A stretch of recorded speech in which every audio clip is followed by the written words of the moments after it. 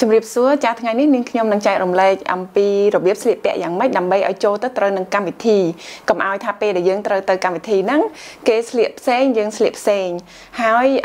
វីដេអូមុនខ្ញុំបានចែករំលែកជាមួយនឹងរបៀបនៃការមើលសម្បត្តិអញ្ជើញថាតើយើងមើលគេដាក់ថាសម្លៀកបំពាក់ដែលត្រូវស្លៀកពាក់ហ្នឹងនៅកន្លែងណាចាអញ្ចឹងថ្ងៃនេះខ្ញុំចែករំលែកអំពីការស្លៀកពាក់មានពីរប្រភេទទី1គឺគេហៅថាសម្លៀកបំពាក់បែបគេហៅថាជាផ្លូវការមុខជំនួញដែលភាសាអង់គ្លេសដែលយើងនិយាយថា business formal ឬមួយក៏ formal ឬមួយក៏គេហៅថា business attire ចាអញ្ចឹងសម្លៀកបំពាក់គឺមាននៅខាងនេះគឺដូចថានេះជារបៀបសម្លៀកបំពាក់ដែលគេហៅថា business អញ្ចឹងឲ្យពេលណាដែលនៅក្នុងសម្បត្តិអញ្ជើញគេដាក់បែបដូចថា business attire ឬមួយក៏ formal គឺយើងអាចជ្រើសរើសសម្លៀកបំពាក់ដែលមានពណ៌បែបសកុំឲ្យលេងពណ៌ខ្លាំងពេកកុំឲ្យពណ៌ឆើតពេកអញ្ចឹងពណ៌ដូចពណ៌ខៀវពណ៌សពណ៌ទឹកប៊ិច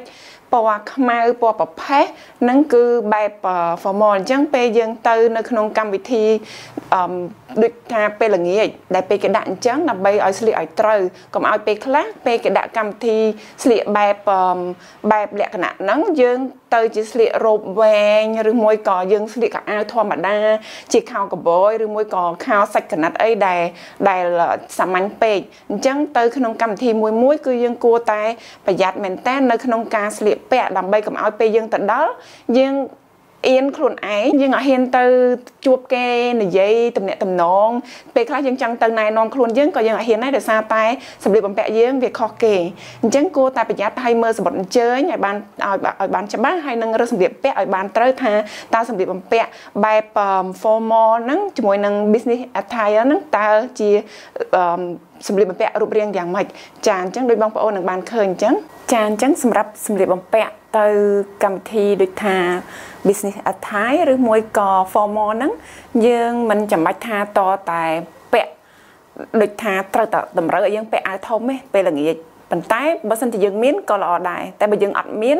ឲ្យតែពាក់រ៉ូបណាមានដៃតិចឬមួយក៏បើវាក្លៀកវិញក៏យើងមើលទៅតាមការវាក្លៀកមិនគួរវាចូលខ្លាំងពេកដែលត្រូវបញ្ចេញនៅសាច់ក្លៀកយើងច្រើនអញ្ចឹងដូចថាវាក្លៀកប៉ុណ្ណេះគឺយើងអាចពាក់បានទៅក្នុងកម្មវិធីពេលល្ងាចដែលទៅចែកលេងជាលក្ខណៈគេហៅថា business attire ឬមួយក៏នៅក្នុងលក្ខណៈដូចថា formal អញ្ចឹងបើសិនជាយើងអត់ចង់ពាក់អាវធំយើងគួរតែរកអាវរ៉ូបណាដែលនៅវាក្លៀកប៉ុណ្ណេះឬមួយក៏មានដៃចាហើយបើសិនជាយើងគិតថាយើងត្រូវការប្រើអាវធំទោះជាអាវមានដៃឬក៏អត់ដៃក៏យើងនៅតែអាចដាក់អាវធំបានដូចគ្នា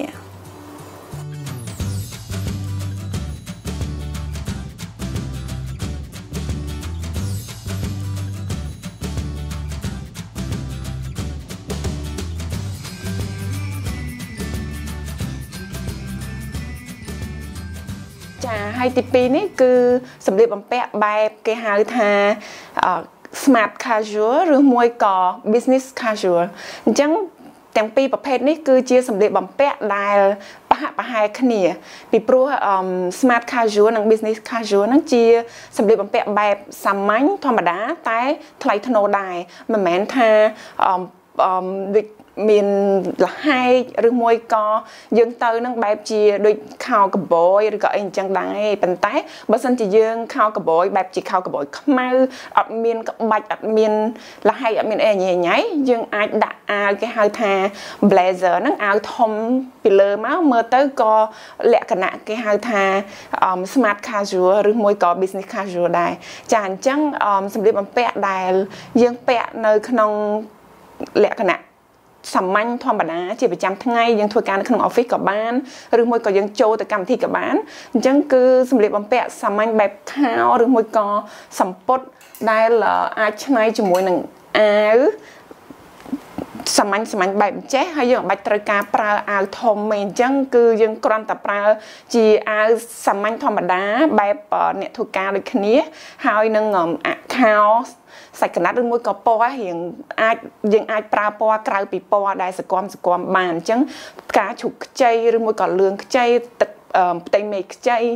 ឬមួយក៏ពណ៌អីផ្សេងដែលយើងអាចប្រើបានតែជាលក្ខណៈដូចថាយើងធ្វើការសម្អាញ់ប្រចាំថ្ងៃជាខ្ញុំសង្ឃឹមថាបងប្អូនមុននឹងទៅចូលរួមកម្មវិធីអីដើម្បីកុំឲ្យយើងទៅឆ្កងខុសពីគេទី1គឺយើងត្រូវមើលសម្បត្តិអញ្ជើញឲ្យបានច្បាស់ទី2គឺយើងត្រូវរើសសម្លៀកបំពាក់ឲ្យបានត្រូវទៅនឹងកន្លែងដែលយើងត្រូវទៅចាអញ្ចឹងសូមអរគុណ